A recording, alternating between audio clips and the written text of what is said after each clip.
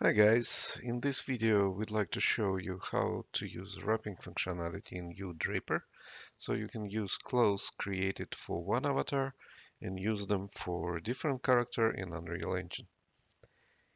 In 3D Draper, let's open this hoodie.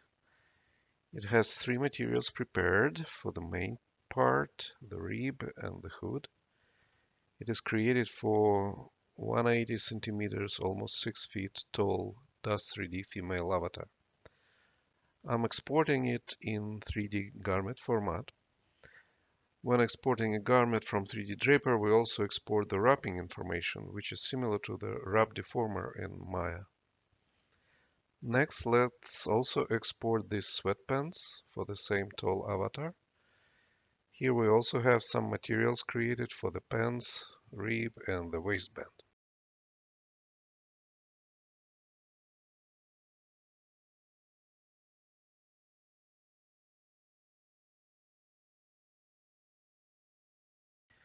Now, in Unreal Engine, I've created this metahuman character child blueprint and added the Draper components.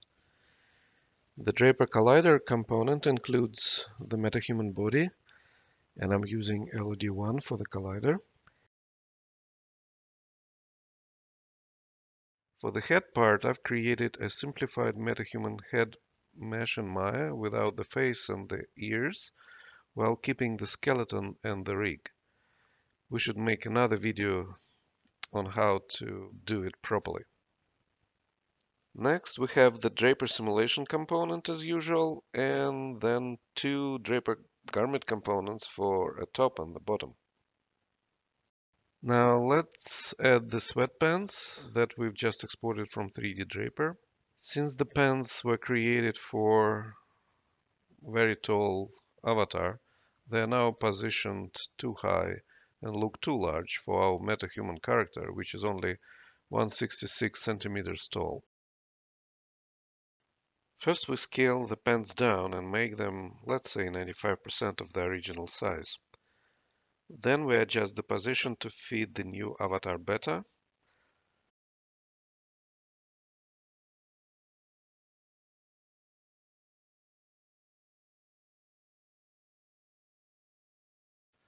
Although the pants don't fit our character 100%, the simulation should redrape the garment later on. Since this garment was created and exported with a different avatar, the wrap gets disabled after importing, which is rather inconvenient because if we want to change the character pose, the garments will remain in the same position. To enable the wrapping, we need to save this garment as it positioned on the new avatar, but first let's run the simulation and redrape it. I'm going to open the Draper editor and click play to start the simulation.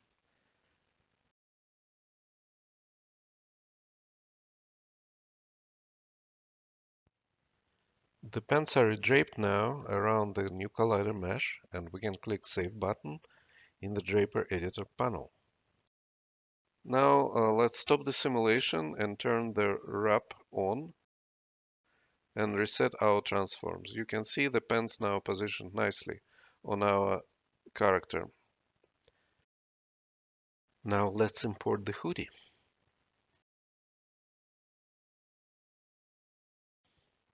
Again, we see the garment imported according to its original avatar size. So we need to scale it down and position to match the new avatar size.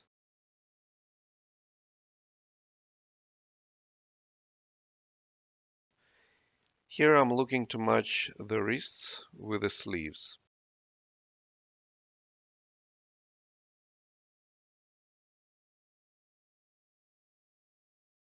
So let's click play and see that the hoodie fits well on our new model.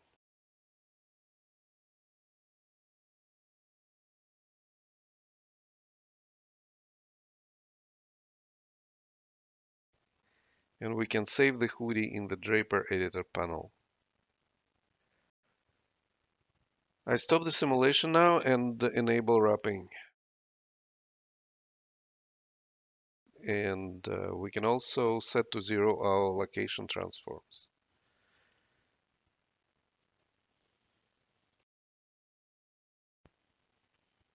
Since we already have the garments with specific materials, I'm going to make sure that the binding is set up correctly to avoid ripping the clothes during the simulation.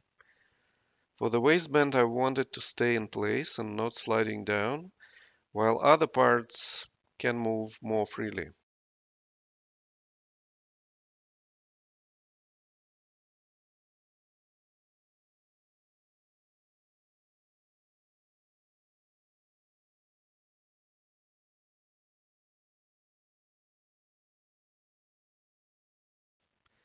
For the hood itself, I'll bind it to the head to avoid it sliding down.